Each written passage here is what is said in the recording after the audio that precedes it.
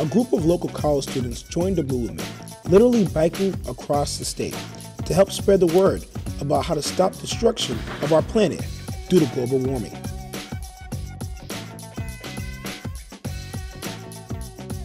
Well, we are a program called New England Climate Summer.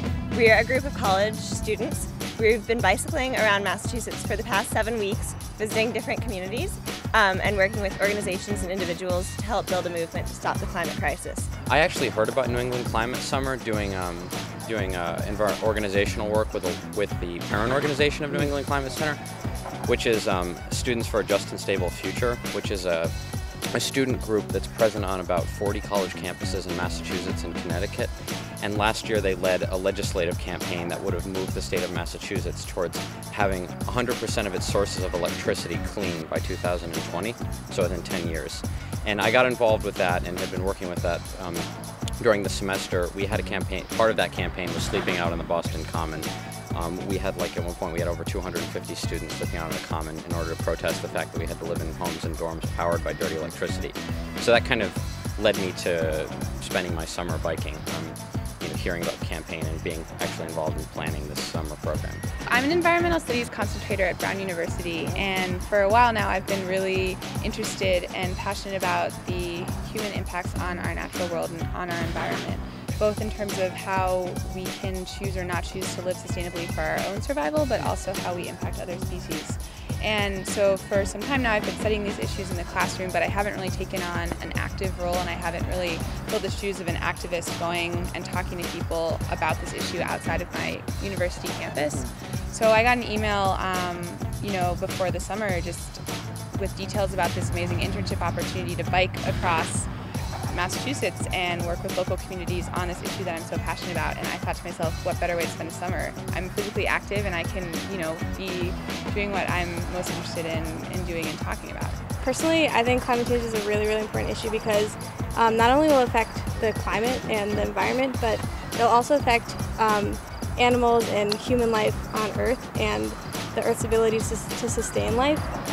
So if the temperatures rise enough, there won't be that much clean water, there won't be that much food, and it'll turn into a very, very big social justice issue. And we're trying to prevent that from happening. And all the problems we have now, they'll just get worse if climate change happens. I decided to do something that I was passionate about, and all year long I've been working with the parent organization Students for a Just and Stable Future, and I decided to do Climate Summer because it was just something that I really cared about. I know that the movement to stop the climate crisis is something that really, really needs help right now. The biking itself has been pretty humbling.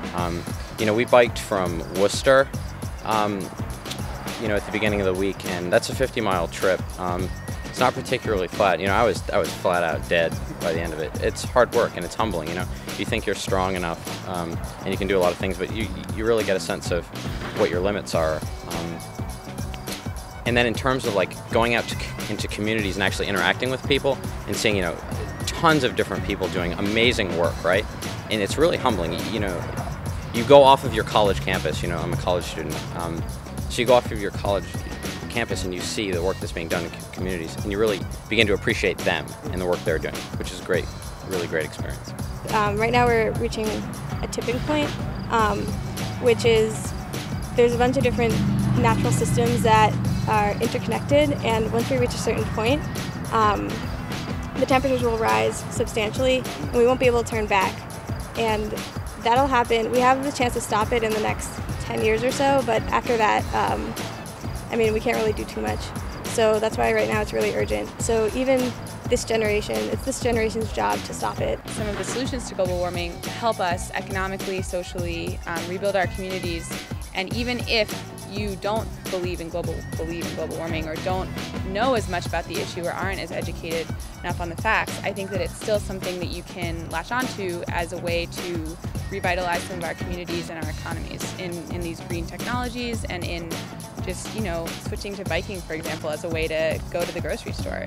It's a wonderful thing for the planet, but it's also a wonderful thing for your own health and for the community that you live in. It's actually what we're really hoping for, is to get Massachusetts to become a leader in clean energy, because we do have so many resources, especially with wind and and tidal and solar, and Massachusetts has typically been a leader in so many other social issues. I feel that, the work that I'm doing is necessary. Global climate change is probably the greatest single threat to our lives, our communities, and all of our fundamental values that we're facing.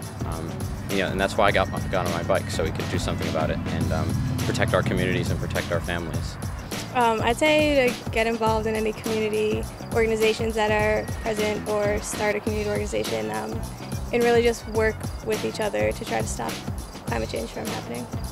I hope people bike more, It's been an amazing summer biking everywhere from town to town. We've traveled about 500 to 600 miles by bike, and I was not a biker before this summer, and I feel so much better. I feel stronger, I feel more capable, I feel more able to take on challenges, and I hope that more people do it.